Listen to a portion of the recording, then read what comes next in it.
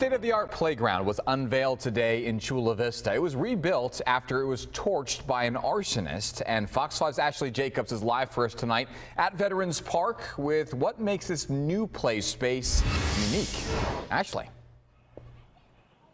Hey, Andrew, nice to see you. There are more than 60 parks in Chula Vista, and now this park, Veterans Park, is home to one of the most unique play structures you will ever see because it is knocking down barriers for kids with disabilities, particularly those in wheelchairs.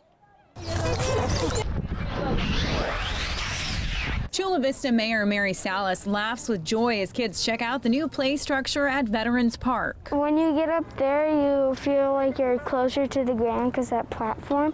But when you're like up there, halfway to the top, you feel like you're on a skyscraper. While these kids are standing just 10 feet above the ground, they're making history, playing on the country's first inclusive net climber. And the main key that makes this work is your transfer platform here. This ADA-approved platform makes it possible for children to climb out of their wheelchairs and into a new world of fun. We're so proud to have had the opportunity to get this equipment that is for children of all abilities, right?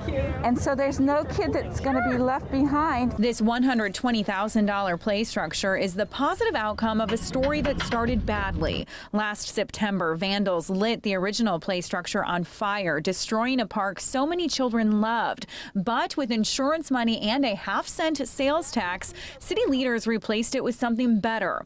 Each piece thoughtfully put in place, this flexible surface is inviting for children who can't use their legs. You're supposed to push your body and you move up to the next level, so it's a slip-resistant texture. A small touch making a world of difference. You can kind of see here the opportunities to play on the structure are limitless. And Andrew, a company called Game Time designed this playground. And when you think of a playground, you typically think of children, but this is opening up endless opportunities for adults too. For example, think of an injured veteran who otherwise couldn't get on and play and climb around with his or her children. Andrew, we'll send it back to you. Great to see that. Ashley, thank you very much for giving us a look tonight.